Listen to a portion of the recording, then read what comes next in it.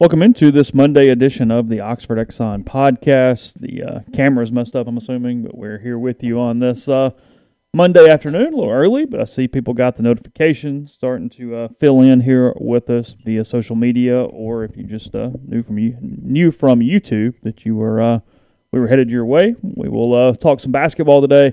Ole Miss losing to Mississippi State Saturday night in Oxford. Sorry, got distracted by our own video there for a second. Anyway, as well as a good bit of baseball today on and off the field. Ole Miss 2-0 so far in Arlington, Texas, as the Rebels knock off TCU on Saturday 7-3. They beat the Texas Tech Red Raiders in a bit of a nail-biter last night, 5-4. To move to 2-0 on the season. They play Texas around 2:30, 2:45, 3 o'clock, something like that. So obviously we're not going to focus on that game at all because it will be over by the time it gets in podcast form, or at least close to it there. So we'll talk a little more things about baseball, again, different things as the week moves on. Ole Miss #1 in the country per Baseball America. Other polls coming out tomorrow. Baseball America, the only major poll that went ahead and put out their top 25 prior to all the games being played. So that's kind of the setup, that and more coming up on the show, brought to you every single day by the Oxford Exxon, Highway 6 West in Oxford. Go download the Speed Pass Plus app. Let them take care of you. You pay right there at the pump. You earn points, and when you earn points, you save money with all Blue Sky locations in Mississippi. And then here locally at the Oxford Exxon, you get the lunch special for $5.69, 2 sides, bread, 32-ounce drink, as well as getting anything from the hot case, barbecue, chicken, side items, and more. And again, we are back together and coming to you from the Clark Ford studio. Yep, Clark Ford's in Amory, Mississippi, 662-257-1900 is the number. Call it. Ask for Corey Clark. Tell Corey what Ford product you're looking for. He'll send you a quote within 15 minutes in business hours. Just right to the bottom line. No hassle, no haggle. You get your quote, and the rest is completely up to you. You can shop it around. You can do what I've done. Let's hop into a Clark Ford today. You'll love the service. You'll love the product. Everything about dealing with Clark Ford is fantastic, and you'll see that yourself when you make that call, 662-257-1900. Guests will join us this week on the Rafters Music and Food Hotline. Rafters will be a great place this weekend to hang out, get a great meal, enjoy full bar, drink specials, beer selection, the whole deal. There at Rafters, you can watch Ole Miss basketball Tuesday night at Missouri, Saturday at Vanderbilt, I think. And then, pretty sure that's right. And then Ole Miss baseball, of course, this weekend as well. One of the things we'll be talking about in a minute is, in an ideal world, more of you could get into Swayze. It's not yet an ideal world, so you can watch those games there at Rafters Music and Food on the Square in Oxford, and also in New Albany. Yes, at Vanderbilt. That is a 2:30 start, I assume. 3:30 Eastern, 2:30 Central. Okay. So Missouri, 8 o'clock on the 23rd, Tuesday night for that one from Columbia. So anyway, Missouri's still that one team where, my God, at the net and the RPI being so different. Net at 39, RPI at 10. So anyway. Yeah, I mean, if there was ever a must-win game for a basketball team, the next three are those. It is. The one tomorrow is a must-win game, period. The end. And the next one. And then after that. And the next one. Well, frankly, if you lose to Missouri, the next two aren't must-win games. Yeah. Because at that point, nothing matters unless you go win the tournament. That's where we are. If you beat Missouri, then Vanderbilt becomes a must-win game. What odds would I have to give you for you to pick Kentucky to win the tournament? They're playing better all of a sudden. They've got wins over better teams. I don't think they're going to, but if you told me they did something crazy, I wouldn't be stunned. Kentucky? Yeah. They played really well. I watched them against Tennessee. Yeah, they're Yeah, they're coming together. They're playing better lately. They're probably the second hottest team in the league right now. It's behind Alabama because Alabama's Alabama. Well, I mean, Arkansas won 7 in a row. That's right. Yeah. Although Alabama's been really good. Alabama's not playing great right now, though. They had their hands full with Vanderbilt the other day.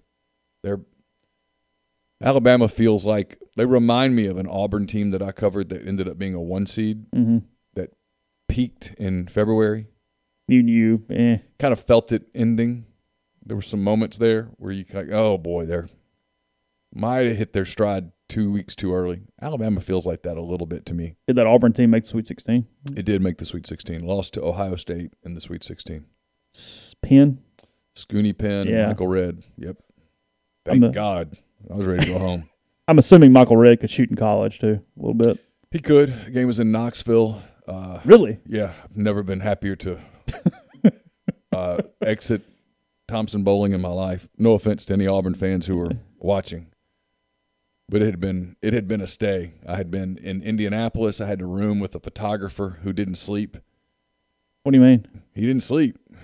Did he at least try, or was he just like staying up crazy hours? All hours, and then had to get in a car and drive to Blacksburg, Virginia to cover a women's game. Barely made it, driving on ice, basically, down the mountains of West Virginia, and then drove to Knoxville just on fumes and was ready to go.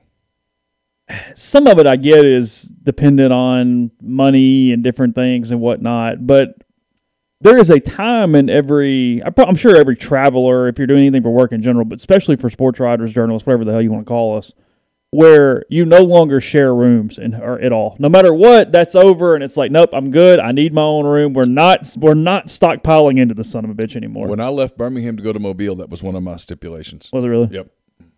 Like, I'm not doing that. No, the photographer's not staying with me. Yeah. There you go. There is a point where that just becomes well, because and even when I was younger, such different sleep schedules. I mean, I was worse about it then than I am now. I'm going to bed at 9:45 and I'm waking up at 4:45 in the morning. Everybody else my age is out till 3 a.m. and whatever. And I'm like, shit, this is not a compatibility whatsoever at this point. So anyway, I'm getting the question a lot: how good is this baseball team? I don't know. They're 2 games into a season. We knew they were good coming in. We knew they had everybody back. They're still good. They still have everybody back. But levels of good in baseball, you don't know that through 2 games. You don't know that through 2 weeks. They haven't been hitting the mouth yet. I still want to see this team, what I've been saying all preseason, and it hasn't happened. Now, look, in-game-wise, they do a really good job with it. They don't give games away. But they haven't lost 4 out of 6. They haven't lost that weekend where they just get the hell beat out of them. What happens? Because they play with extreme confidence. They have an edge about them. They have a swagger, if you want to use that word. They play like Vanderbilt and Louisville play. They do. That is what Ole Miss looks like. Fans hate them. They're cocky as all hell. But can you keep that up when it doesn't go right for you? Because, what was good about that team last year was they were too young to know better. They just showed up. They've always won. They kept winning, and that's how they ran out the season prior to it getting canceled, and that's how they've started the season right now. But that's going to be the question. It's going to be in 2 ways. It's going to be one, mentally, when you just lose games and you don't kind of have that going for you, and then 2, and Neal and I were talking about it just on the phone this morning, when a lot of these new guys have to deal with scouting reports. When they go, Jacob Gonzalez, they figure out, oh no, he's got a hole if you do this and you do this and you do this, and I think Chatney probably avoided that. I think they've already is enough of a book on some of these sophomores like him and Dunhurst that they've gotten through that. But what kind of happens? And I still think there's a little bit of that offensively, and it's an offensive team that's going to score, but they're going to frustrate you guys at times too because they're so they're so extra base dependent. Not in this park, but in general when they get back into a normal park, that some days the ball doesn't fly out of the yard and you strike out 15 times and you look like hell doing it. And then other days you score 12 runs, 14 runs, and you move on. So there's still questions about this team. It was big for the program today. It never happened in school history, but it's also a bit of a cautionary tale. The last time Ole Miss was ranked top 2 in the country was 2008. Neal and I both covered that team for different publications. That 2008 team squeaked into the postseason as a 3 seed in the Miami Regional. They had to win 2 games in Hoover to even make the postseason. Michael Guerrero hit a walk-off home run against Kentucky at like 2:25 in the morning or something, and that probably put them in the postseason at that point. But so it's a deal, but so far, RPI help, obviously, no matter what happens. Even though the Big 12 kind of looks like they suck maybe at different spots. But great weekend for Ole Miss, good for the program. What it means to be determined. We'll figure it out as we go. So. Yeah, it's a 2-game sample size. Yeah, got to be super careful with the 2-game sample size. Yeah. You'd rather be 2-0 than 0-2. You'd rather be 2-0 than 1-1, obviously. You beat a top 10 team when your ace got pulled in the second inning. That's probably the best thing that's happened for Ole Miss to this point is you showed some bullpen depth and you didn't freak the hell out at that point because a lot of teams would freak out at that point. They held on and won yesterday when it got a little squirrely late. We'll see. It's early. Yeah. There's reasons, lots of reasons for optimism, and being ranked number 1 is good.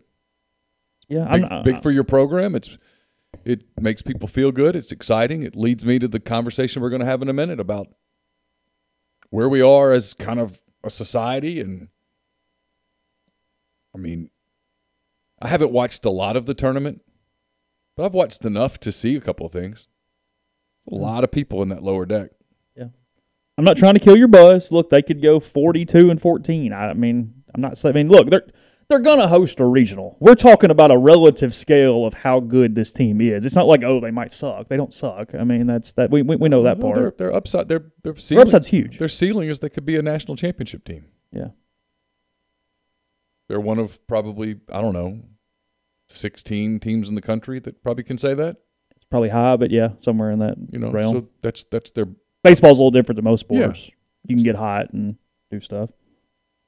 Because, I mean, hell, there's 4 or 5 in the SEC that if you said, hey, they won the national title, I'm not blown away and shocked. Of course. No, if I told you that Vanderbilt won the national title, you're not shocked. I know Florida lost their opening series, but if I told you it can be okay.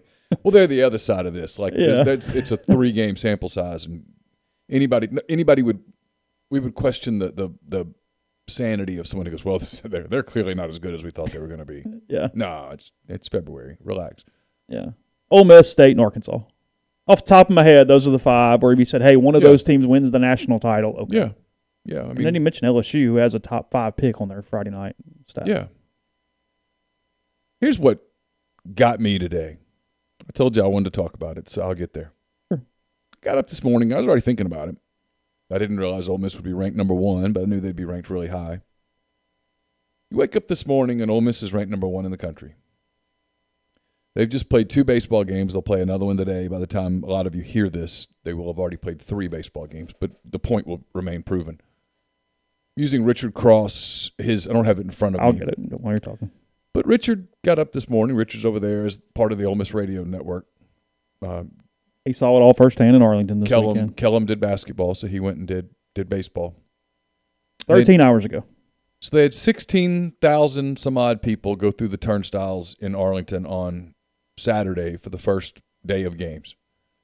They had more than 17,000 go through the turnstiles in Arlington yesterday for the second day of games. You better read it. In a second. Okay. I'll get there. So if you had a ticket for a day, you could go to 1 game or 3 or 2. Sure. You could do whatever you wanted to do. Yeah. But your ticket was for the day. So the first games each day started 11 o'clock. At 11 o'clock, and they ended, I would guess the Arkansas games have ended midnight-ish. Close, yeah.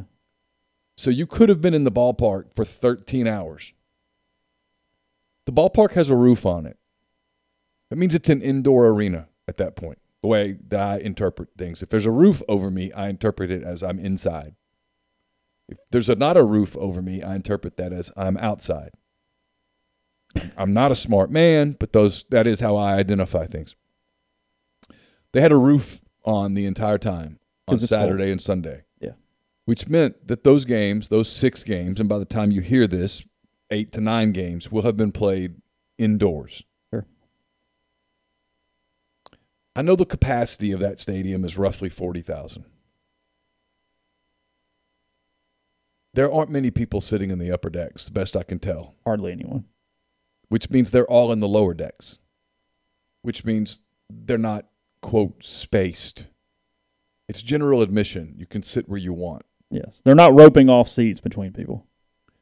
So, Oklahoma Rebel at the end says our game was packed yesterday at the end. Because Arkansas showed up. Because Arkansas, and who was Arkansas playing last night? TCU? TCU. Arkansas and TCU were waiting to play. No, so Texas. Sorry, Texas. Arkansas beat Texas 4-0. Arkansas and Texas were waiting to play, and so those 2 fan bases had arrived at their scheduled time, and the Ole Miss game was still getting finished. Yeah. So they didn't go sit in the upper deck. Right. They came and sat in the lower deck. Yeah. My point is, mask or no mask, I'm not getting into the mask thing right now. They're there. So I can't help but ask, if it's safe, and obviously it is, for people to sit in the lower deck, essentially shoulder to shoulder, inside in Arlington, Texas, why is it not safe for more than 25% capacity outdoors at Swayze Field, at Dudy Noble, at whatever the name of the stadium is in Hattiesburg. I don't know. Pete Taylor Park. Pete Taylor Park. I'm not trying to demean anyone. I just didn't know. Why not? I mean, I think it's a valid question right now that needs to start being asked more than it's being asked. There's this acceptance of, well, that's just the way it is until when? I've been asking this for a while now. Until when? Because when this started almost a year ago, we're approaching fast the 1-year anniversary of this. Mm-hmm. What was said was, well, we can't override the hospital systems. Everybody understood that. That doesn't appear to be a threat right now. No, those type of numbers are improving by the day, it appears. Yeah, I got a couple different things on it. Richard, by the way, was just quickly the verbatim thing he said yesterday that kind of spearheaded this. He at Tate Reeves. He said, Governor Tate Reeves, yesterday 16,908 people watched 3 college baseball games in Arlington, Texas. Today, 17,508 came through the gates at Globe Life Field. Everybody wore masks. It's time to lift the attendance restrictions in Mississippi. He did some hashtags. And he said, we have the best college baseball fans collectively on the planet. They deserve to see these incredible teams in person. We can be responsible, but the economic decline based on capacity restrictions in Oxford, Starkville, and Hattiesburg has to stop. It's time. I got a couple thoughts on it, just so we don't get 30 seconds into this and go into a break. Quickly, I will tell you that the podcast is brought to you in part by Community Mortgage. That's Oxford, Memphis, Soto County, and Chattanooga. Underwriting and processing is done at Memphis. They're getting local underwriting and understands your market.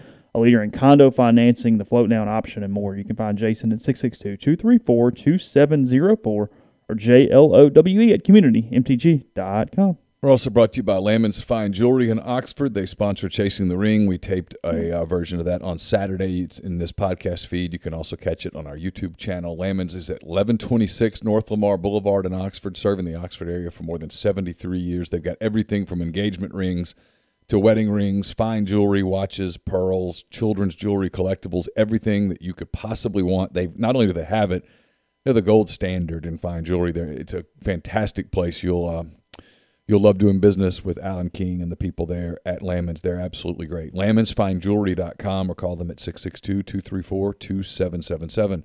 Also brought to you by Muddy Water Camo. Go to MuddyWaterOutdoors.com.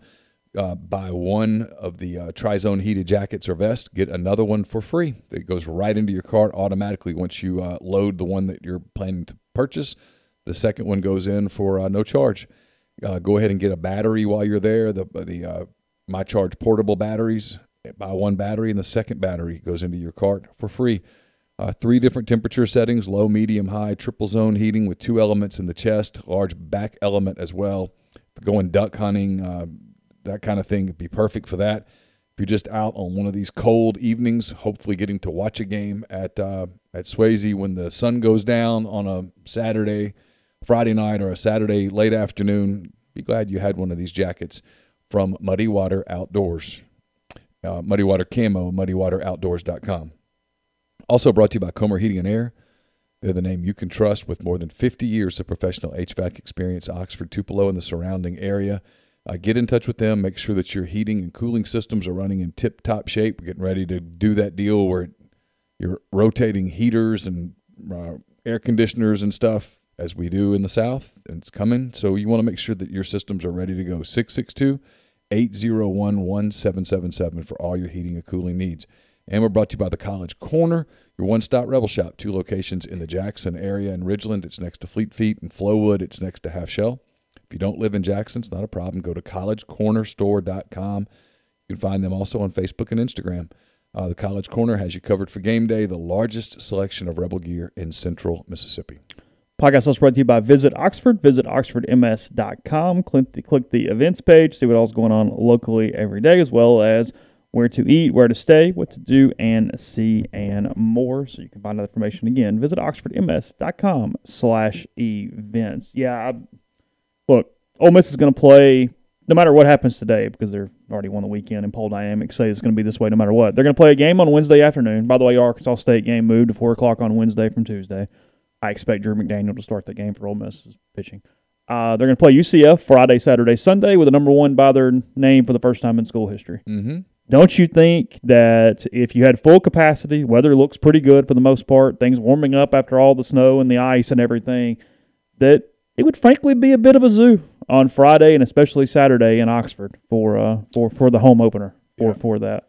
I'm pulling up the weather extended forecast out to the week. High of 55 on Friday, 50% chance of rain, low of 38.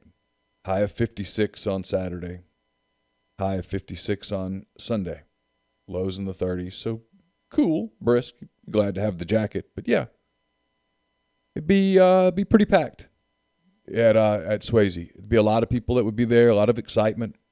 Because here's what's happened is on a perfect, hey, pack it in as much as you can, standing room only, whatever, Ole Miss can put 12,000-ish inside the stadium when you count everywhere. Somewhere around 12, something like that. Okay. Especially 10-5. Well, because of these rules, 25% attendance at outside events in Mississippi. I think it's also an SEC rule as well. I was looking that up this morning, and I'm pretty sure I'm right on that. It's a state mandate and a league mandate. Well, but you got to go by official seated capacity, if that makes sense for this. So it's not even 12,000, 25%. It's 8,800, 25%. So we're talking about 2,200 people for Ole Miss's home opener for their first weekend against UCF on Friday and Saturday. That includes whatever you put in the outfield, right? That is my interpretation of this. Because there's, if I'm right on this, and if I'm not, I apologize, but I think it's like 6,000 actual seats or something like that. And then you've got all the different stuff that goes along with that. I think that's right.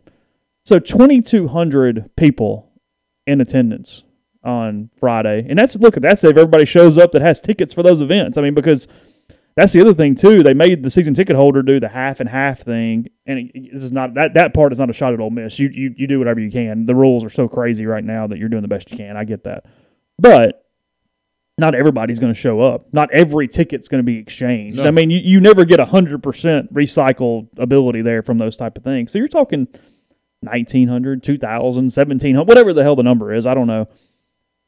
Outdoors in an event where the week before, like you said, they're in Arlington with 17,000. Indoors. Yeah, it defies logic on so many different levels, economically, safety-wise, because there's been no proof of these mass spreads at outdoor events at all that I'm aware of, and I would think we would know it if there were. In fact, there's a study that came out over the course of the weekend that shows that not only is there no proof of there's literally no proof of any sporting event being a spreader. Right. Indoor, outdoor, either one. Yeah, gotcha. Period. Because we've played now a season full of NFL games, college football games, almost an entire season of college basketball games. We're almost at the midway point of the NBA. Some of those arenas have a few fans, most don't. Sure. But there's no – football's the best example. One of the best examples, and I mentioned it on Twitter today, is that the Super Bowl was 25% capacity. And everyone, not everyone, but a lot of the people that are the zero COVID people, oh, that's going to be a super spreader. Look at the parties afterwards when the Bucs won. Yeah. It's going to spike. You're going to see it. Well, not only has it not spiked, but the COVID percentages in Hillsborough County, which is where Tampa is, have fallen off a cliff. They've decreased. I think the number was 37% or 28%. It was some big number. I can't remember the exact number. I wish I had it in front of me, but I don't. Sure. But they didn't get the increase. And so my point about all of it is at some point you have to start saying, okay, we did this way because of this. But now we're at a different place. And people can say that the economics don't matter. I disagree. I think the economics do matter. I think if you're a business owner in Oxford, if you're a business owner in Starkville, you know the kind of excitement that's around these teams. You know what happens in towns like Oxford over the course of a spring. Let's be real here. I mean, Oxford's a small town. It's not exactly just loaded with things to go do each weekend. I mean, there's stuff to do, but you understand my point. There's not a ton of events that come here that aren't. So in the spring, it's Ole Miss baseball. And they're losing them by the day all the way around because there's a misconception in Oxford, and I've talked to multiple business owners. I've got friends that are multiple business owners here, that the fall is where all the money comes in. That's not true. The Not at spring all. has home baseball weekends. They have the Grove Bowl. They have graduation. They have double-decker. Had double-decker. Right. Yeah. In a normal year, they have all these things Sure. where they frankly do better in the spring than they do in the fall, pending schedules and different things and what you're going on. Kids come up for academic visits, Sure. and a lot of times you plan those visits around a home baseball series so that you can kind of get a feel for something on the campus if you're trying to decide whether you like a school or not, that kind of thing. And here's the thing. We're talking about Arkansas State and UCF and all that matters, but they play Alabama at home in a few weeks. They play whatever. In June or in late May, they're going to have an NCAA regional in Oxford at Swayze Field. You're going to put 2,200 in there? You're going to lose that amount of money? Are you going to defy what appears to be research and scientific proof that it's not doing anything for that at that point? And This is where I come in, Richard, for saying that the way that he said it on Twitter today, where he sent it at Tate Reeves. Yeah. Asking, because it's the question I ask people. It's one people say, why are you so frustrated? I'll tell you why I'm frustrated. I'm frustrated because when I ask questions, I don't get anything resembling an answer. The question I have is why? Why 25%? Why 25%? Where did that number come from? What is the difference scientifically between 25% and 50%? What's the difference between 25% and 75%? What's the difference? How are you enforcing that? Why are you enforcing it? What are the numbers? What are the metrics that you look at to make change? And look, does the state have to change it before it matters? Yes. The state absolutely. I mean, Richard sent it to the right person. Tate Reeves signs the executive orders, and they go through the Secretary of State's office and the whole deal. I mean, I'm staring at them here because I was curious when the last one expires, but I'll find it during break. I haven't found it yet. Point being, that has to change. The conference has to change. But what's being done right now is nobody's pushing. Nobody's fighting for constituents. This comes back, Ole Miss, I feel certain that Keith Carter would, if the state and the league goes, hey, you can put 80% in, you can put 100, you can put 75, you can put 35, whatever the number is, higher than the number is right now. I have certain he would do that immediately, and they would sell the tickets, and they would put operations in place to do that without notice. But there's a little bit, and I think this is university as a whole. I'm not even putting this on Keith. I'm putting this more in the Lyceum. Yes. It's not on Keith. No, it's not on Keith It's at all. in the chancellor's office. Is that there's a difference in reactivity and proactivity. And right now there's no proactivity. There's no push publicly where somebody goes, hey, why are we not doing this? We've got the number one baseball team in the country. Why can't we fill the stands up? Hey, commissioner of the SEC. Hey, Tate Reeves. Hey, whatever. Can we look at this data? Can we talk about it? Can we do this? Can we do this? Do this? Da, da, da, da. Instead, it's just quiet. Nobody rocks the boat. Nobody says anything. Nobody starts the conversation. So over weeks and weeks and weeks, the conversation never gets started. That's the frustration as this thing goes forward, is there's no proactivity to even broach and make that side, not that really being that side, but make people who have set these policies in place have the conversation with you, approach it, and explain why we are where we are right now with it. And here's, in my opinion, why. Sure. I think we've talked about this before. We have a tendency in our field to put way too much weight on Twitter. Twitter's not reality. Well, I think sometimes the people that make decisions look at Twitter and begin to view Twitter as reality. Which is amazing. But true. Yes. But because I'm reading some of the responses to Richard's tweet. Yeah. Richard's tweet is not hyperbolic. It's not incendiary. It's pretty just straightforward. It was polite. Polite. It's fine, yeah. He says it's time to lift the attendance restrictions in Mississippi. A guy, I won't use names. One guy responds, he goes, by the time you read this, 500,000 Americans and counting have died from COVID-19. Nothing causes spikes in cases and deaths like large gatherings of people. We've seen this over and over and over. Catherine Panel responds, I said I wouldn't use names, but I will use hers. Let's get more vaccinations under our belts. Just because they attended doesn't mean they didn't spread. Just because they attended doesn't mean they didn't spread. Despite the fact that there's evidence that people didn't spread it, they continue to come back and go, oh, they spread it. If you were there, you spread it. Keep in mind, because clowns would not follow, this is another person, keep in mind, because clowns would not follow guidelines is why we are still here. I would brush up on my day job, which needs tons of work, which is his little slap at Richard. before I point out others' faults. And then he uses the clown face.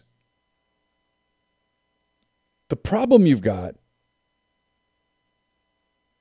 is that if you do it, if let's say you're the chancellor of the University of Mississippi, sure, and you publicly begin to say, hey, we think it's time to open up. We think it's time to head in that direction. You're going to get attacked on social media. You're going to be called a murderer.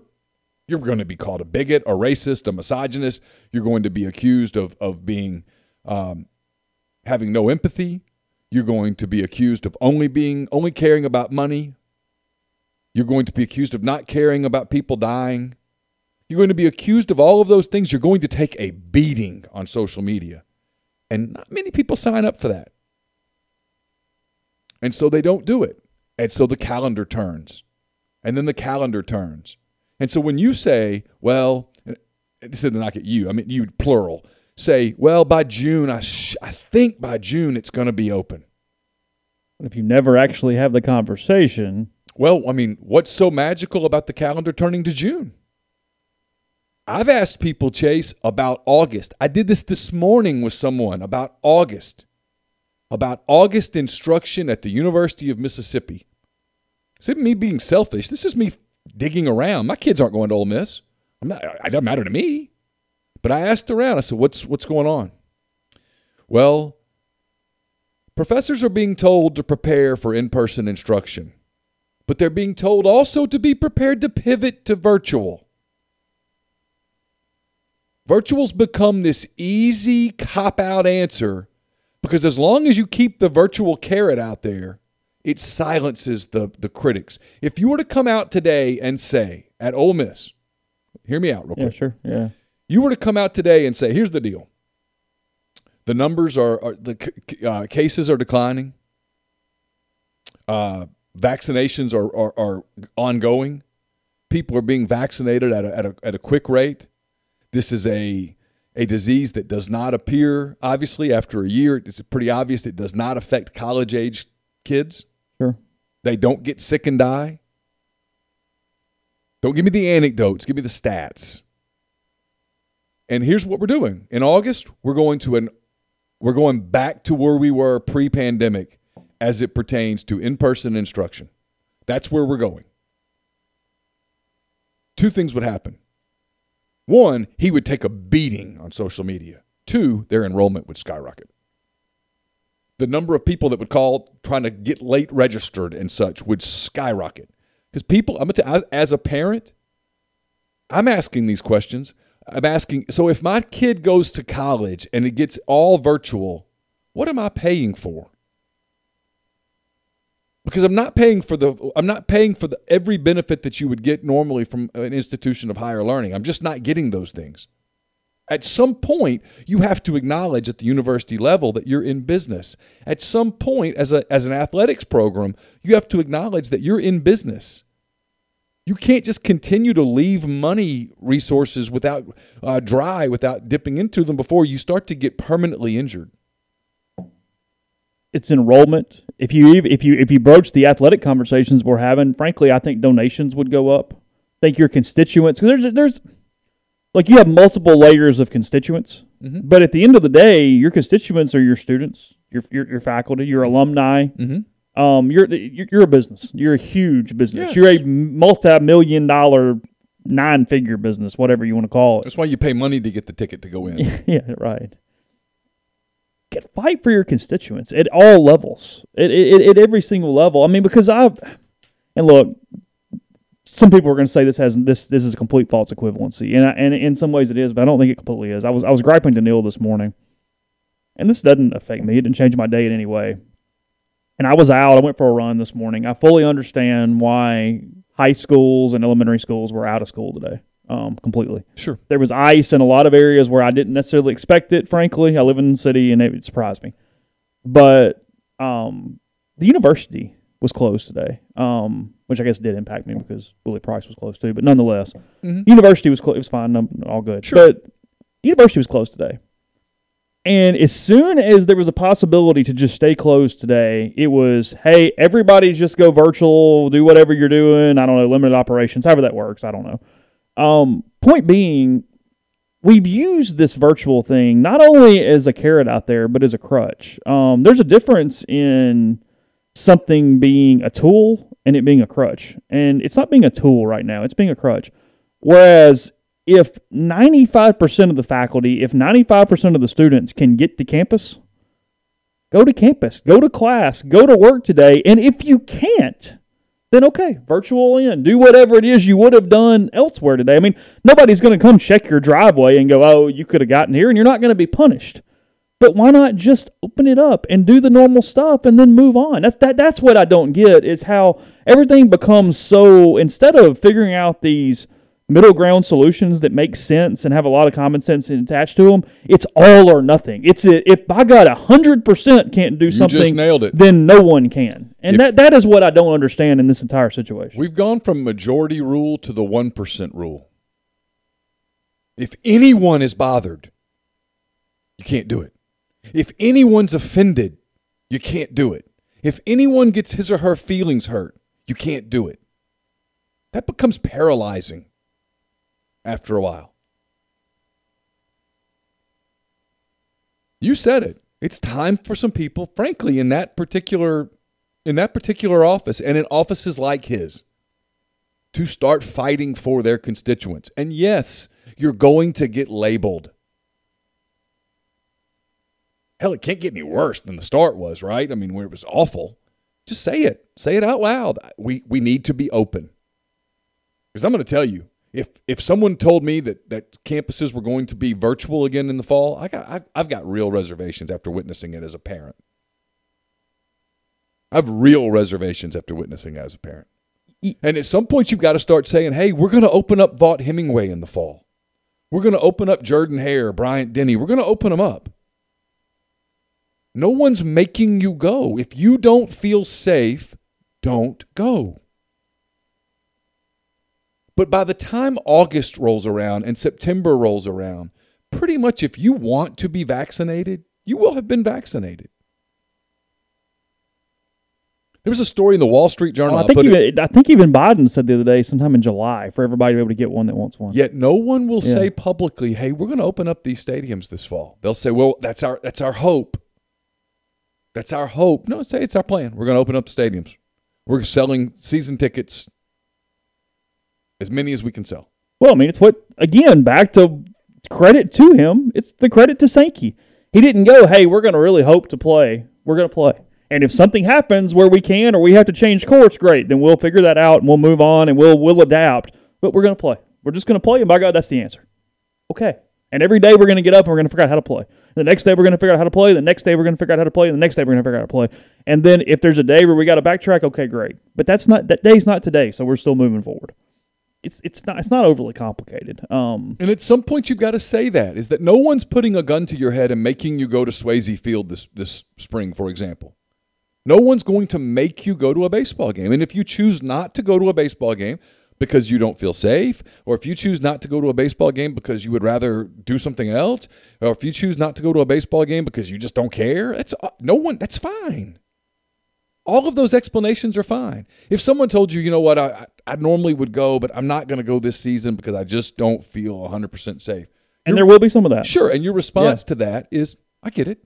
Mm-hmm. It's cool. Or if someone goes, I'm going to go to the game, but I'm still going to wear a mask. I'm still going to wear 2 masks. Whatever. Okay. But we've got to get to a place, and it's my opinion. And if people feel like that, don't penalize them on their tickets or their points or anything like that. No, of course. Delay it to next year. Do whatever the current system is. In the same way that if a player said, I just don't feel safe this year, okay. Yeah. You don't lose your eligibility. Okay. But at some point you've got to say, but we can't keep moving the goalpost because finances do matter. And towns like Oxford have been hurt. There's businesses, friends who I don't know if they're making it or not. Don't know. And so, but you got to get past that. Like Ole Miss, for example. We'll get off baseball for a minute, go to football. The excitement level going into an Ole Miss football season, I've been here for 13 years. The only ones that 2009 excitement was off the charts preseason. 14 and 15. 14 and 15. You would have that type of deal. Maybe 16, but probably not. But it's in that realm. But yeah, sure. It's way Top up 5. there. Yeah, sure. It doesn't happen every year. No. I think you'd come close to selling out Vaught Hemingway every week, if not completely selling out Vaught Hemingway every week. I do too. So if you're going to limit it to 50% or 25% or whatever percent, my question when you say, okay, well, this means that you lost X amount of dollars is why? Why? And I think that's a very fair question about a lot of things. Hey, we're not completely ready to commit to in-person instruction. My answer is, my question, my follow-up question is, why not? Give me the explanation. And if it's, well, you know. Or even the better, that is, it's two parts, though. Sure. The equally question is, okay, so when? Right. Show me, and then at least let me know the goalpost, what we're moving toward, and go, okay. If you tell me, well, I can't commit to that. So in other words, there's some metric. Make it a number, not a feeling. There is a bingo. There's a metric that's stopping you from committing to it. Tell me what that metric is so that I can start watching for that metric. Sure. You know, you tell your kids, you know, as soon as you do X, X, and X, you get your allowance. As soon as you do this and this and this, you get to do this. So they complete those chores, and then they get the reward, right? You can't keep moving. If you keep moving the goalpost, if I tell my kid, all right, here's the deal. You get to go to summer camp at X. You get to go on the ski trip with your buddies once you've done $500 worth of chores. Sure. And then Carson gets to $500, gets to $470, and he goes, Dad, I'm just $30 away. I'm like, okay, well, now you got to get to 1,000. Then he gets to 964, and he goes, Dad, I'm 36 away. Nope, it's 1,500. And somebody's going to go, hey, Dad, screw you, man. I'm not, screw it, I'm done. I'm done with all your crap. I'm not doing any more of it. Kind of there. We've moved these goalposts back and back and back and back, and I'm not convinced that we're ever going, unless people publicly start saying things like, I want to go to the baseball game.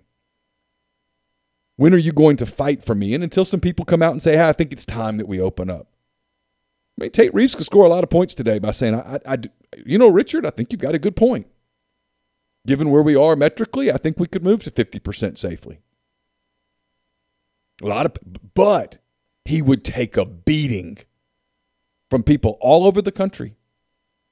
You got to be willing to absorb that. It's easy for me to sit here and say that. And then once he does it, to go at Arkansas goes, okay, well, I'm going to do it too now. Because now we're safety in numbers a little bit. The second guy, and we're spreading it out amongst the 17 of us now or whatever we are. And so it's going all the way around. To me, baseball's the perfect sport to start making this noise in because football's around the corner is what I'm trying to tell people. It's around the corner, and ask people, hey, are we 100% confident that we're going to have full stadiums this fall? And the answer is, well, you know, it's just, and it's what you said. You nailed it, Chase. We've gone from making decisions based on practicality and metrics to making decisions based on protecting feelings. And if the goal here is to protect everyone's feelings, it's never happening. Mm-hmm. We'll continue in 1 second. First, tell you about Northeast Spark. That is SPARC, servicing people across rural communities. 2 package. This is the night package. That is 100 Mbps, or the 1 gig Blaze package. Powers the Clark Ford Studio. Your hometown team bringing you world-class broadband. nespark.com, 662-238-3159. Phone service available, as well as parental controls, network security, and more. If it's in your area, it's the place to go for your internet service around Oxford. So again, nespark.com, 662-238-3159. Podcast also brought to you by Pinnacle Trust. Pinnacle's based in Madison, Mississippi. They've got clients in more than 20 states, advisors in multiple states as well. They've been around since 1997, and what they do is they provide detailed, specialized investment management, financial planning, retirement planning for individuals and businesses, and much more. At Pinnacle Trust, investing is treated like a commodity. Decisions are made using objective information and research, not emotions.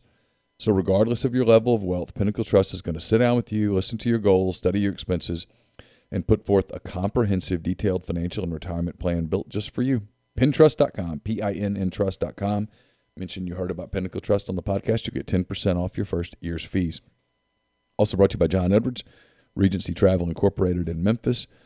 John is a part of Virtuoso. It's a worldwide network of travel partners that allows him to supply his clients with added values, unique benefits simply not available to other travelers. What you need to do with John is get in touch with him. Say, hey, here's what I'm thinking about doing this summer.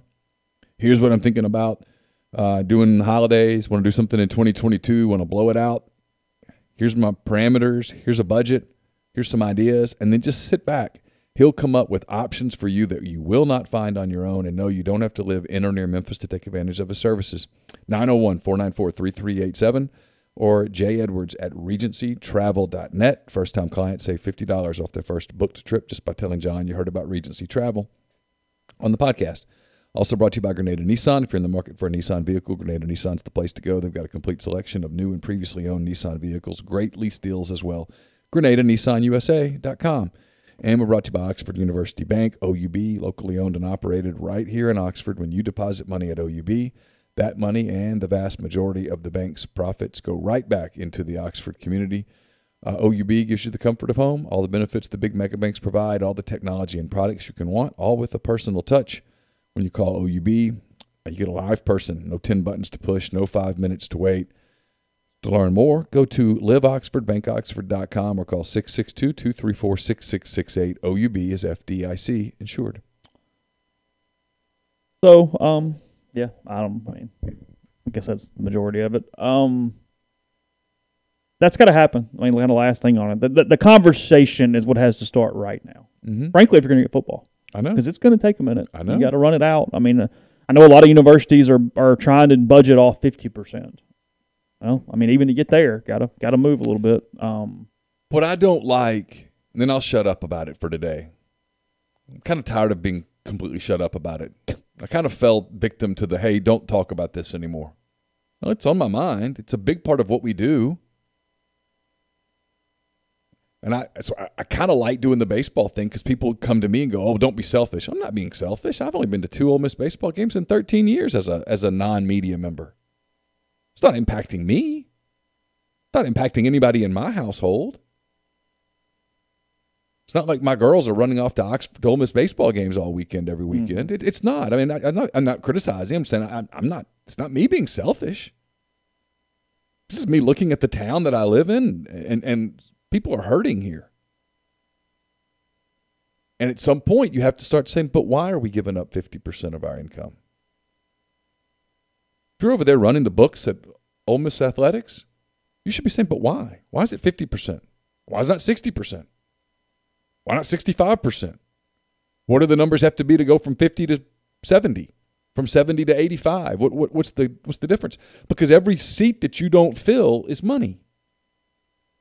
I don't like to, and it's a conversation we have, is, I saw in the thread a little bit, oh, well, the SEC, and you can't say anything. The SEC is not finding or kicking you out because you speak an opinion. Of course not. I mean, come on. Like, at the end of the day, your constituents are your own people. It's not the league. You're a member of the league, and you're a member of the league voluntarily, but there are rules in place. They're not going to, you don't get your hand slapped over it. I mean, what difference does it make? You're allowed an opinion. Yeah. Yeah, of course. You can speak out publicly and go, no, we think this is horseshit. Well, okay, and if that creates more discussion, then that's good too. Yeah. If Greg Sankey calls you up and goes, you know what, I wish you wouldn't say anything, my question would be, why? We're bleeding over here. Why? I mean, what's the financial impact for Ole Miss baseball this weekend? Because if you can only put 2,100, is that what you said? 2,200. Sorry, stand corrected. Yep, 22. If you can only put 2,200 people in the stadium, well, what's the difference in that and if you had 12? It's 10,000. What's the average ticket? I know there's different tiers and all that stuff, but someone could come up with a rough average. Sure. Yeah, sure. So let's call that average $40, and I bet that's really low. Yeah. 10,000 times 40, 400,000. Yeah. Times 2, left $1 million on the table this week. Times double concessions, double anything else. Even more shirts and hats and pom-poms and the whole deal. And then I'm going to guess that of those 10,000 people that didn't get to go to the game, some of those people would have gone out to eat in Oxford. I'm just guessing. Would have gone to a bar and bought a beer. Would have filled up their gas tanks at Oxford Exxon and other places. Maybe would have stopped in and bought a bottle of wine someplace to take back to a condo or a hotel room. Would have stayed in a hotel room. Would have gone to the coffee shop and gotten a $7 latte. I mean, you can make fun of trickle-down economics all you want to, but they're real. Kenneth, thanks for the super chat earlier. He says, if Ole Miss just opened up, might run Neal's buddy and Sergeant Prof off. You know, I know you're making a joke, but that's kind of the point we were making. Is, look, you're going to get killed on social media. Yes. And there's going to be people that rip you and do whatever and never. Okay. At the end of the day, I fail to see where Twitter or social media has done any impactful actual change by itself. It's people freaking out about social media that causes problems. It's not the social media.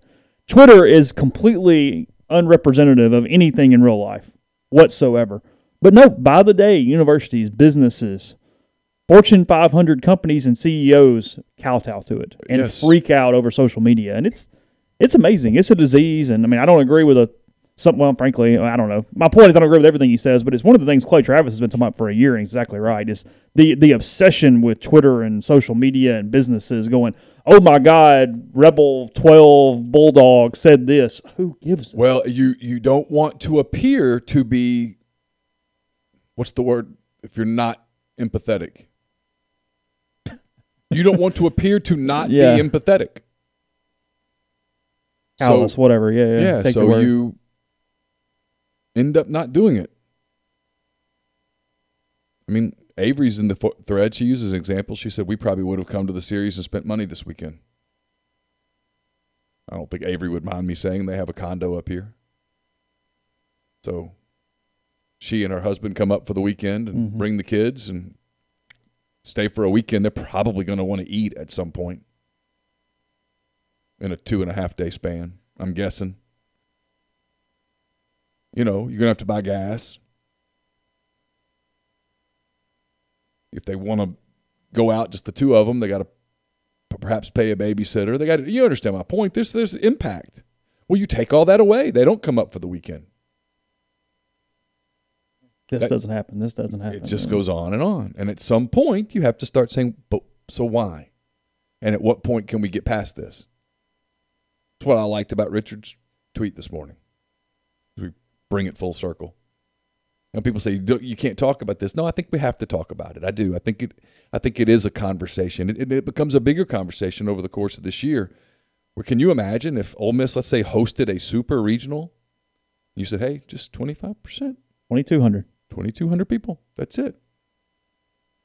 What led this to us, and we'll talk about basketball in a second, was I made myself watch college basketball some Saturday. I watched a good bit of Kentucky and Tennessee. I watched a good bit of Vanderbilt at Alabama. I watched all of Mississippi State at Ole Miss. The product's the same as it's been in the past few years. College basketball's it's a shaky product at times. It's an inconsistent product because the players are inconsistent and the officiating is consistently horrible. But what elevates, what emphasizes it now is that there's no crowd. There's no noise. It doesn't sound like a college athletics in general game. Are about atmosphere. Yes. All of them. Yes. To some degree. Well, I mean, listen. We'll go back to baseball for a second. Oh, yeah. Let's say Saturday, Ole Miss is UCF they're playing. Yeah. You know, and there's a difference between looking at the packed outfield and stuff because all those early games, you know, you're watching and some kid for Ole Miss hits a home run and the beer showers and the packed crowds and stuff. Well, you take all that away. It's an extra man. I mean, it helps. But just from an optic standpoint, from an enjoyable standpoint, when you take that away and now the ball, there's two people out there that throw a beer in the air. It's not the same thing. You can pretend that it is, but it's not. It's not the same atmosphere. You see players act differently. There's players that feed off environments that don't play as well when they're not in front of them. I've heard some major leaguers say that. Yeah, just can't.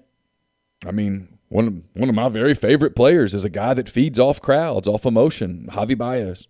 Well, there were no crowds. There was no emotion. He had to generate it day in and day out, and he wasn't the same player. Now, is that at the end of the day on him? Sure. He's a professional. But you're telling me there aren't college kids who play better when there's a crowd? Mm-hmm. I mean, Ole Miss kind of had a hard time answering the bell on Saturday for a number of reasons. So like a crowd's part of it. But a crowd may have woken them up. It makes it easier for every road team in every sport. Sure. Period. Well, I mean, I watched Kentucky win at Tennessee. I watched State win at Ole Miss. I don't know the metrics on home road splits, but I bet more road teams are winning right now than usual. Yeah, Alabama couldn't put Vanderbilt away in Tuscaloosa. There was nobody there. On a day, you and I talked about Alabama as an example. On a day where they went senior day, they went 13-1 in the league at this point.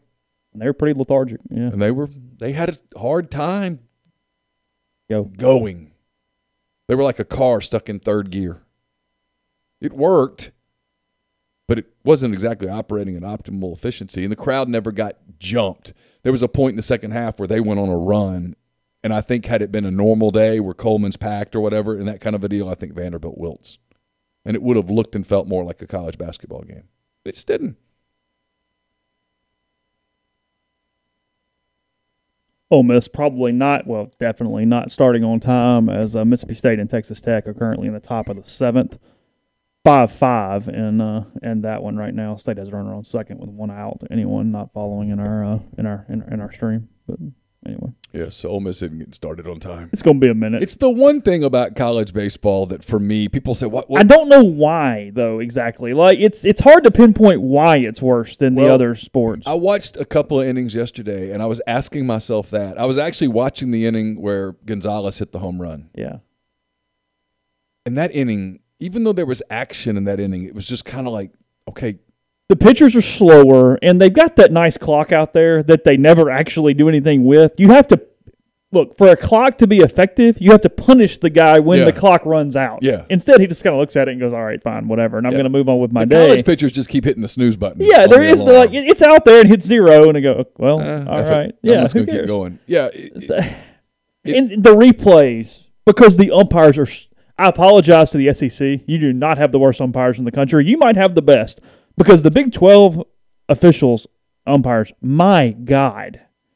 I mean, just not even knowing the rules half the time. It was strange. But you got to, as a sport, I think, and I like baseball, and I understand baseball is a different kind of game, and everything can't be timed, and that's one of the beauties of it. Yeah. But it doesn't need to go 8.5 hours. When games are lasting 4 hours a game, 4 hours is too long. It's not 14-12 either. I mean, like. I know. That was a 5-4 game that went 4 hours and change. Yeah. I'll give you an example. On Saturday, Ole Miss baseball started at 3:30. Ole Miss basketball started at 5, and the basketball game was over, and Kermit's Zoom call was done when the Ole Miss baseball game ended. Yeah. That's too long. And you can love it and all of that stuff, and yet you have to be able to go that. But if you want the sport to grow and you want the sport to become more easily, I guarantee you there are people that looked at the length of these games and said, I'm glad we didn't pick that up.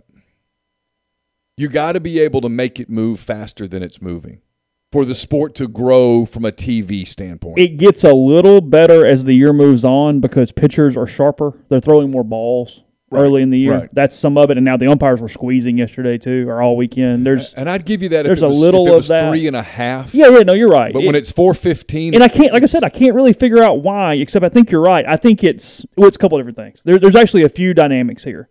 League play is quicker, too, because you have the headsets for the catchers. Mm-hmm. So the pitches come in immediately. Right now, because catchers don't call their own games, okay, I'm going to get set down. I'm going to look over to the thing. I'm going to come back. All the signs, every single pitch is twice as long as it would be if the catcher just went, okay, fastball away. Here we go. Let's move. Yeah, there's a lot of that. They need to fix some of that. That plays a role in it. The pitchers just take longer. They worry about runners too much. There's a lot of, hey, let me pick and do all this stuff. The replays have hurt significantly because they take so long. Mm-hmm. Because you've got to go meet as a conference and then decide, are we going to decide ourselves it needs to be a replay, or we're going to take one from the coach that he gets for this to be a replay, and then we're going to go to the thing, and then we're going to come back and we're going to meet again and tell the other guys, and then we're going to spread. Well, suddenly it's a 9-minute replay, and you're going. Are there unlimited challenges? Coaches get 2 apiece, and then the officials, though, again, can decide it's a worthy challenge without taking one from them. Oh. So. See, I like the deal of you get one challenge, and if you get it right, you get another challenge. I have no problem with that. But if you challenge something and it turns out it was right on the field, you're out of challenges. Oh, immediately. Done. That's the way I like that rule. Yeah, no, it was Salmons in the outfield. Yeah, No, it's every coach gets 2, but then they go together and then tell the coach whether they're taking it from him or they're just deciding that they might have been wrong themselves at that point. Then the pitcher's got to warm up again. And I did love how all the COVID rules were merely suggestions. They were not actually things we're going to do on the field. There was no towel in the back pockets. We're licking and blowing on everything imaginable.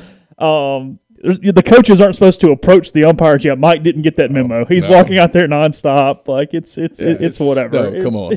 That's what I mean. It's all of it. I mean, it's at some point, some of it is ridiculous. Just play. Just play. Where do you fall? We're going to move on in a second. Where do you fall on the? If you lean into a pitch, it's a strike, no matter what the count is. Is it too punitive for the hitter, or are you okay with it? If you lean into it, if you lean into the pitch, it's a strike, and if you already had 2 strikes, you're out. It's a third strike that can end in a bat even. Well, it's got to be the way baseball is. Everything has to be accounted for. So I don't like it being a no pitch because the pitch was thrown. Yeah, that's not fair. A pitch was thrown. Yeah. So there had to be a result to that pitch. But I guess my point is if the ball is clearly in the batter's box, but the batter still leaned into it, it's still a strike. If you're in the batter's box and the pitch comes at you and you don't do enough to get out of the way, I think it's an HBP. I think you should be able to go down to first base. Yeah, if there's the way the rule technically on the books is read is it doesn't really matter where you are. If you do any movement toward the plate and get hit, you leaned into the pitch. No, I don't like that. It doesn't have to be that the pitch was a strike and you leaned into it. The only way that I think a hitter should be punished for getting hit is if he leans into the strike zone to get hit. Not even over the box, but in the zone. If the pitch is a ball and it's in the batter's box and it hits you, I mean, sometimes the ball's coming at you and you just react wrong. Yeah, sure. And they don't get you on the roll, but any lower body movement for sure is a. I'm for that. Because to get hit in your lower body, you pretty much have to lean into it. Well, because, I mean, Gene Wood, the kid for TCU on Saturday, he took a knee and definitely he tried to disguise it as rolling, but that knee went 6 to 8 inches toward the plate. Yeah, I don't have a problem with that. As he was moving. Yeah, I don't have a problem with that. But it's a little interesting and different because it happened both days in a row. Mike had to challenge it both days, but he was right. But even with 2 strikes, it will end in a bat and you're ruled out if it's the third strike on it. That's the only kind of interesting part of it. But nonetheless, we'll move on in 1 second. First, tell you about Tyson Drugs and G&M Pharmacy. G&M there on South Lamar in Oxford, 662-236-2222. Tyson Drugs on the square in Holly Springs. Deliver locally in the Oxford area. They're from MedSync to fill your prescriptions the same day each month and take care of you, whether it's one delivery or one time of stopping in the pharmacy. They are your spot for any pharmaceutical needs. Again, in Oxford, 662-236-2222. I'll have a mailbag up on Wednesday. It's brought to you by Whitney McNutt, Tommy Morgan Incorporated Realtors, serving you for all your real estate needs in Oxford and Tupelo. She sells condos, land, commercial, and residential family homes. You can reach her at 662-567-2573 or 662-842-3844. Also brought to you by Bain, Moss & Bowen, located in historic downtown Corinth. Their firm practices a wider range of law, from DUI defense to car wrecks to representing government entities. It's the only firm in Mississippi made up of a sitting state legislator, a former assistant district attorney, and a former circuit court judge. Their experience is unmatched in that regard, and you can tap into it by visiting them at 618 East Waldron Street in Corinth or by calling them at 662-287-1620. Also brought to you by Alpha Specialties, located at 1670 Highway 80 in Pearl, Mississippi. It's your trailer-specific professional. If you want to haul it, they can call it. Alpha is the premium trailer dealership in Mississippi. They've got Load Trail, which is the premium brand trailer, the highest quality utility equipment dump and gooseneck trailer being built today. They also have Hallmark cargo trailers, one of the most quality cargo trailers on the market, perfect for hauling goods to markets and shows, ATVs to deer camps, hauling race cars, and much more. For podcast listeners, they have spare tires and wheels starting at just $100. A full selection of trailer parts and accessories, hitches, winches, straps, and more. They also do all types of truck accessories, and you can get 10% off a yearly trailer service and inspection at Alpha's Full Service Shop, 601-932-9798 or alphaofms.com. And we're brought to you by Blue Delta Jeans. Blue Delta Jeans makes the best fitting, most comfortable jeans in the world because they are uniquely made for you and only you. Raw denim jeans, custom fit and hand-tailored in Tupelo, Mississippi. One size fits one at BlueDeltaJeans.com.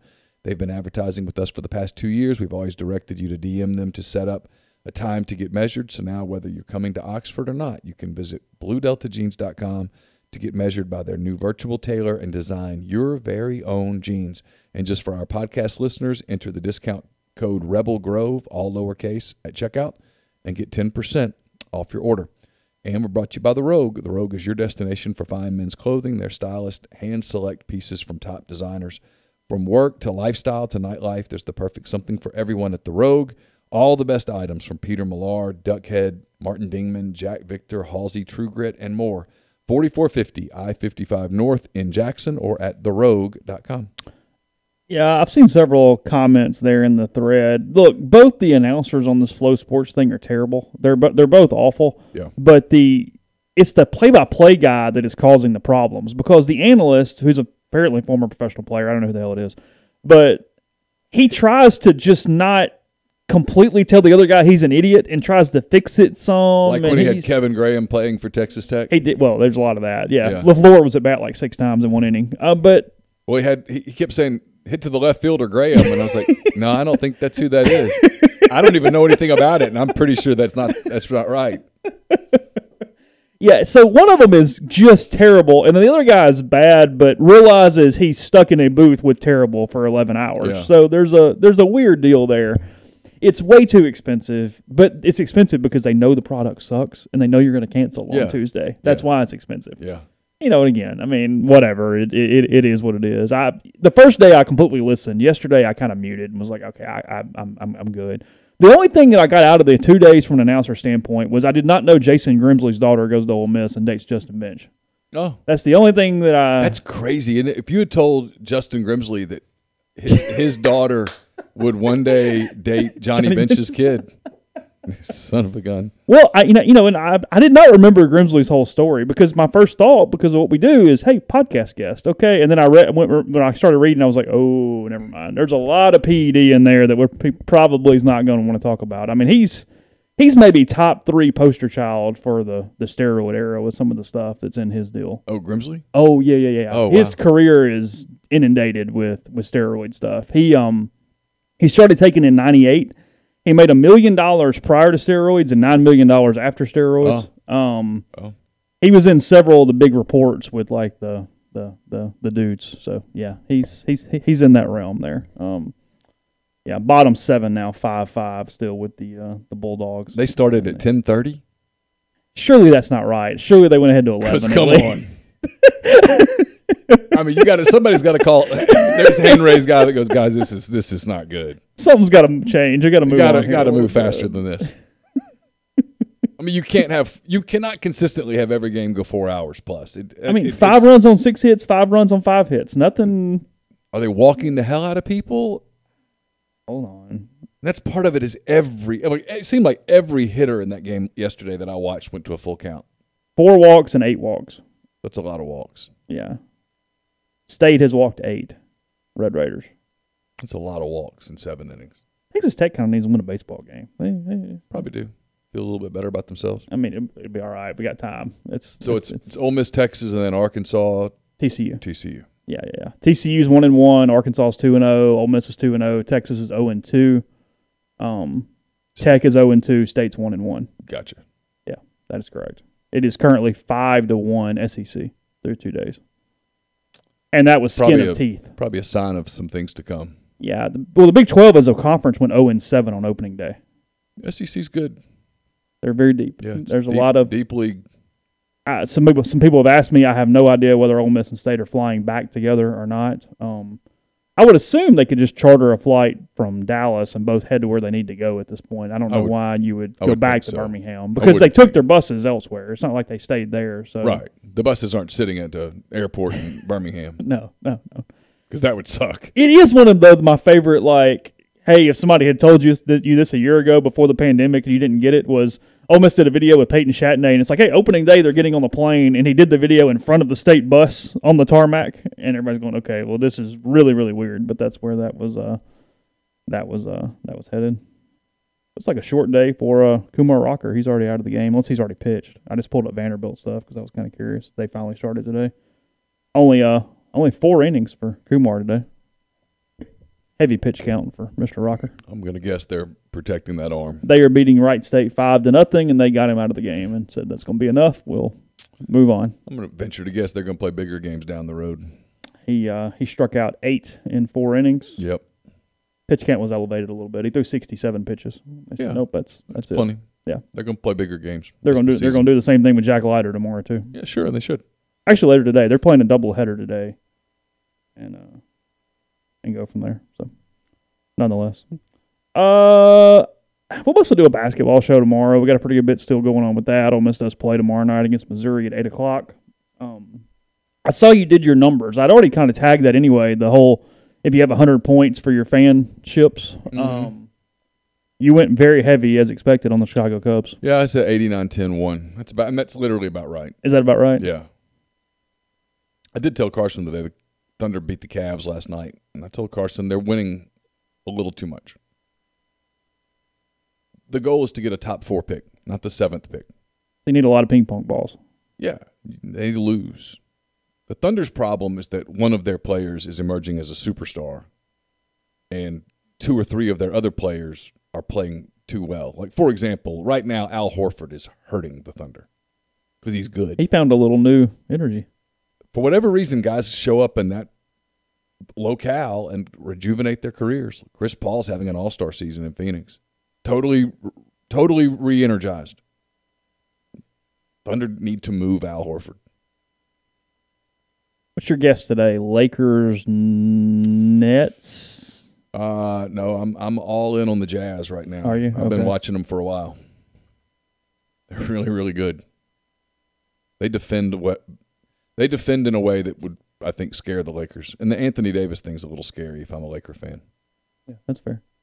You know, when you start talking about Achilles coming off of a long season, they won the title, in October? Didn't have a lot of time to recover, and then boom, here you go again. I mean, they're still the threat. They're still the one team you don't want to play because LeBron James plays for them, and he can beat you by himself. But the Jazz are playing at a really high level. And on the other side, it's Nets. Nets look really good. I still wonder about their defense. It's Nets, Sixers, Bucks, probably. That's probably it.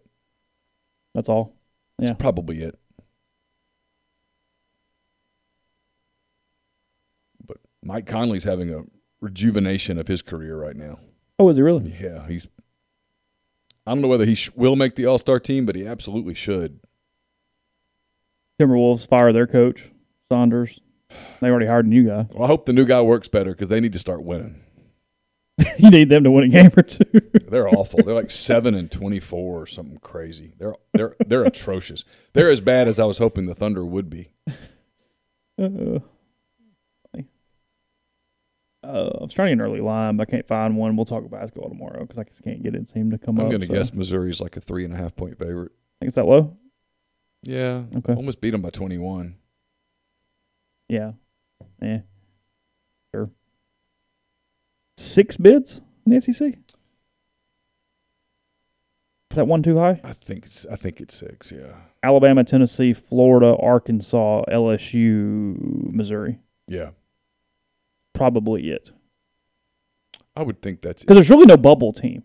Because Ole Miss has fallen off. State's not there. Auburn's out there. Can't get in anyway. Yeah, I mean, it's hard to even call Ole Miss a bubble team today with a net of 60. Right. That's not particularly bubblish. No, that's nowhere in there. So they got no one to blame but themselves. No, they did it. It was right there. Even with some other stuff happening in the day and all over the country at that point. Oh, everything that they would have wanted to happen was happening. Yeah. Everything. So, all right, top 8 right now. 1 on, nobody out for the Mississippi State Bulldogs. 5-5 still in that one. So at least 2 innings to go. Maybe like 9 innings. Who knows? They might play like 16 or something. And so you just give them both a loss and move on. There's a time limit where there has to be a moment where you go, that's it. I mean, send out your one dude. 5 swings, home run derby right here. Yeah, we started at 10:30, guys. Literally, I had to be like, we're playing 1 extra inning, and after that, we're having a home run derby or something. Doing something. Wonder if they're doing the international rule thing where you put the guy at second. I would hope so. Load them up, bases loaded, 1 out, and see what Do happens. something to blow the game open and be done Yeah. with it, yeah. All right, baseball coverage, basketball coverage, and more coming your way at rebelgrove.com. Plenty of conversation going on our crazy message board, so be a part of our community if you would. Subscribe. We'd love you, as well as subscribing on YouTube and to the podcast. If you do subscribe on YouTube, hit the bell so you get the notifications. We don't always start at the same time every day, so you'll be notified as quickly as possible that we are about to hit the go button. So appreciate everybody in the stream. Appreciate everybody listening in all the places that you do that. And we will talk to you again tomorrow. Take care.